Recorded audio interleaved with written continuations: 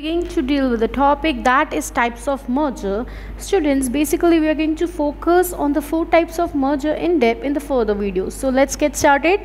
And if you're watching my video first time, do hit the subscribe button, comment down any doubts or queries you have regarding this topic or any topic you want me to discuss in the further video. This is my introduction. This is Shalini Khatwani. I'm an MBA in the field of finance and marketing from Shankaracharya Group of Institution, Bhilai, Chhattisgarh.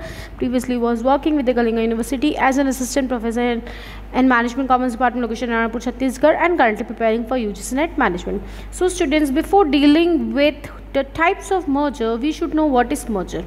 Okay. Mergers are the predominant part of the company's life cycle. Okay, at a certain period of time, company does mergers or acquisition. Mergers when 2 different entities combine with each other to form one single entity. Let's take an example. This is A company plus B company. Okay, and they merge together to form a new company, that's AB Limited. That's termed as merger. Why mergers are formed? What is the reason behind merger? To increase the profit or profitability, to increase the market share, to reduce the competition,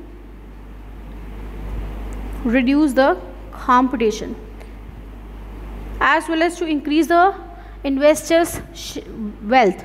So let's start with the meaning of merger, students. Let's focus on the introductory part of merger. Merger is a combination of 2 companies, 2 different companies combined together to form merger. And mergers are basically more friendly. It's not like takeover or hostile as compared to acquisition. Merger usually involves combining 2 companies to form a single larger company. What happens if 2 companies are merging with each other? What will happen? They will be leading the market.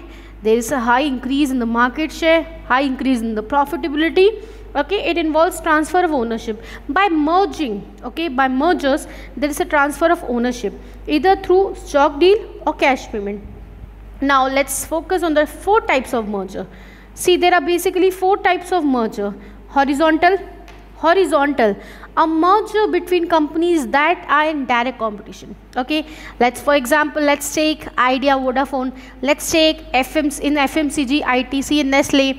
Okay, so horizontal merger refers to the merging of 2 entities who are the competitor, who belong to same market, dealing with the same product.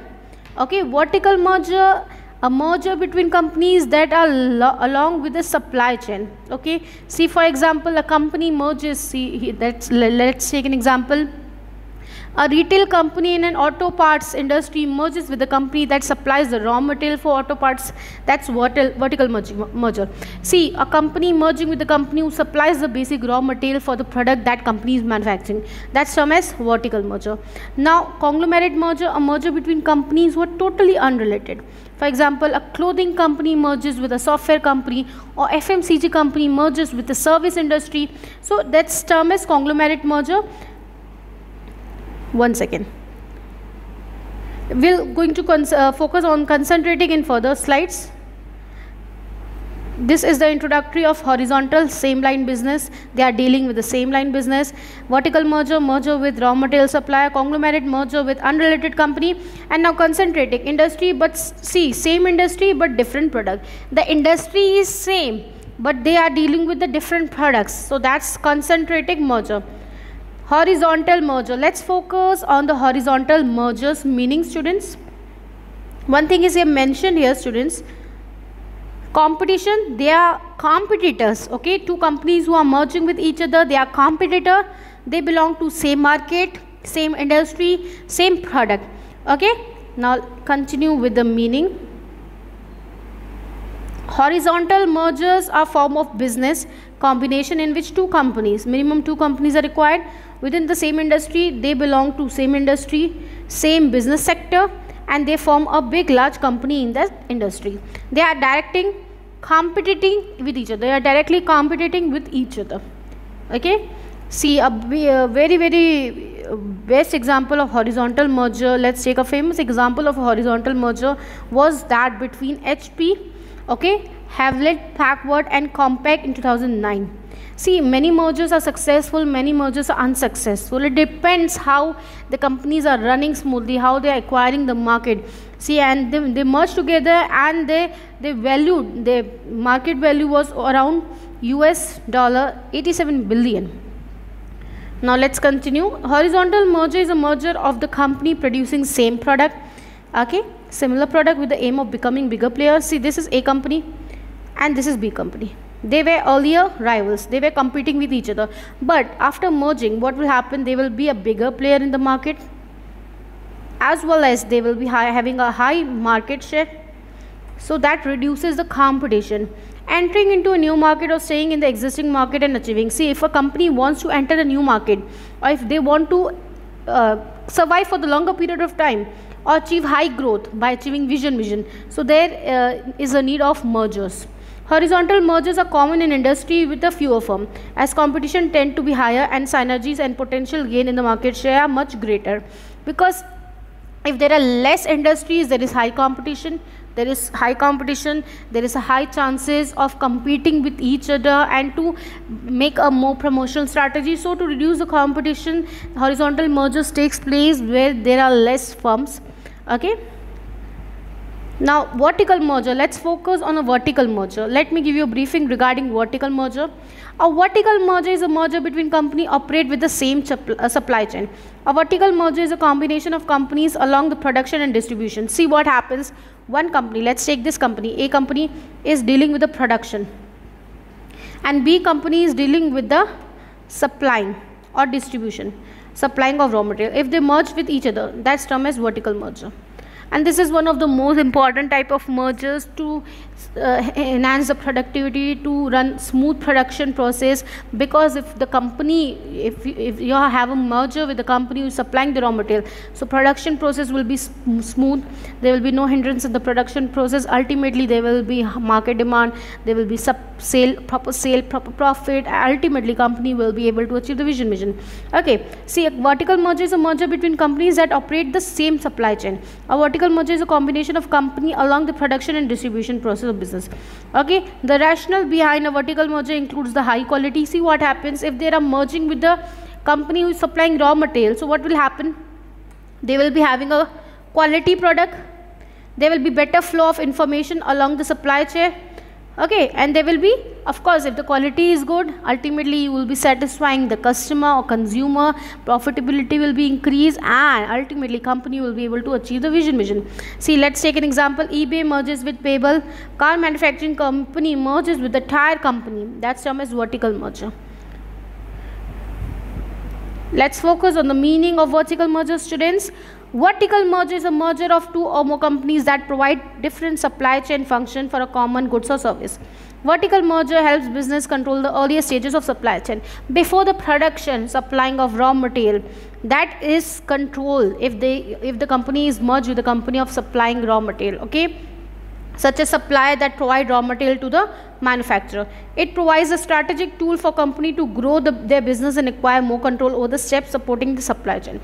Many a time companies are facing the problem of production, or facing the problem of marketing, or decline in the sale of the product, or entering in the saturation market because they don't have a merger with the raw material supplying company. Because raw material supplying company, ultimately they are the raw materials, a basic component for final finished product. If you don't have a quality raw material, if you don't have a quantity raw material, ultimately that will hinder the production process. So this type of mergers are very, very important to smoothen the production process. Let's take an example, students. A textile company merging with a cotton yarn. Okay, they are dealing with the cloth and they are having a merger with the raw material that's required for the production process. Cotton yarn manufacturer is an example of vertical.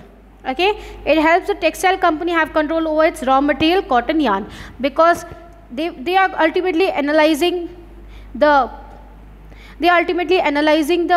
basically what is the quality of raw material they are dealing. Okay, they will be having a quantity raw material, quality raw material, and that will smoothen the production process, and that will enhance the productivity and profitability.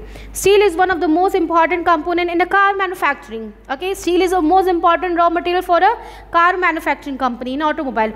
If an automobile company merges with a steel manufacturer company, So that's termed as vertical merger. This is the second most example. Now conglomerate merger. Conglomerate merger is a merger between firms that are involved in totally unrelated business. See, let's take an example, one clothing company and one FMCG company. If they merge with each other, that's conglomerate. They are totally unrelated. They are not connected with each other. Whereas in horizontal merger, the merging of two companies, they are in direct competition. They are dealing with the same product, same industry. Okay, this merger typically occurs between firms within different industry. Different industry merges with each other. For example, let's take service industry merges with the chemical industry. Let's take steel industry merges with the petroleum industry. So that's termed as conglomerate.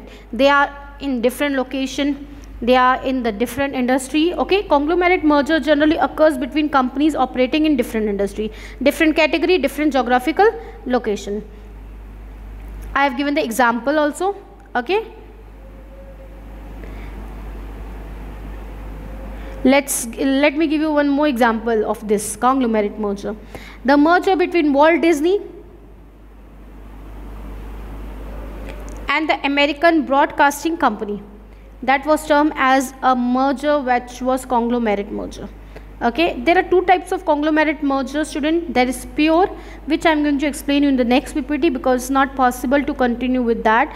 Pure and mixed. Okay, two types of conglomerate types of mergers are there. Now concentric.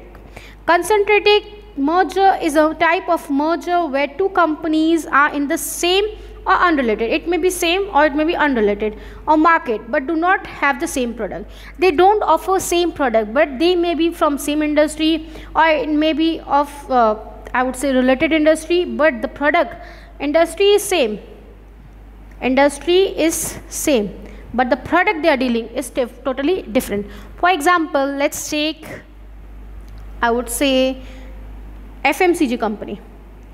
FMCG company, they are dealing with the soap, but one company merges with soap and another company is of, for example, let's take biscuit.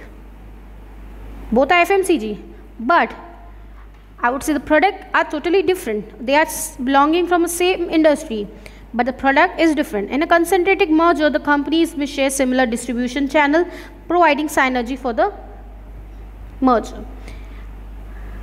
And if you like my video, do like, share and subscribe my YouTube channel. Thank you so much.